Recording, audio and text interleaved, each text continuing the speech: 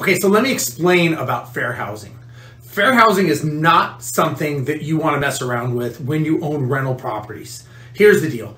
The Fair Housing Act was created in 1968, okay? And it was amended in 1988, and they added the familial status and disability.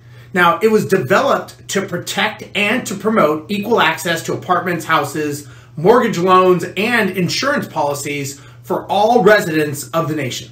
So the 7 protected classes are race, color, religion, sex, disability, national origin, and familial status. Now, don't you think that if you own rental properties that you should know these 7, especially if you're self-managing these properties? This is where people get in trouble because they don't know the laws, they don't know what they should say, and more importantly, what they should not say. Now, the Federal Fair Housing Act provides if the city has adopted similar fair housing laws, the fair housing complaints will be referred to the city or state for enforcement. But make no mistake, this is a federal law. And the rental housing market has the highest investigated and is the highest yield of complaints of all types of discrimination.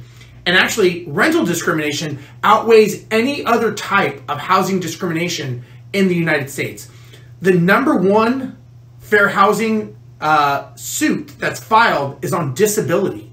So it's things like PTSD, alcoholism, mental illness, things that you can't see. This is considered a disability. So you really, really got to be careful about what you say and what you don't say, because this is very, very serious. So again, and we haven't even gotten into the emotional support animal thing, but this is just the 7 protected classes that you really need to know. And if you hire a company, you better make sure they know it, because it will trickle back to you at the end of the day. So again, remember, this is your business. You're the CEO of that business. Even if it's one rental property, you've got to know these 7 protected classes. So learn them, think about them. Every time you're going to rent a property, I would reassess them. I'd relearn them to make sure. And if you hire someone, make sure they know them. If they can't spit them off and they're the ones that are taking the calls and leasing your property, then I would be I'd think twice about hiring them. Just my opinion. So hopefully this helps. Go ahead and go to my website, steverozenberg.com. You can see more information like this, as well as my YouTube channel. Make sure you subscribe.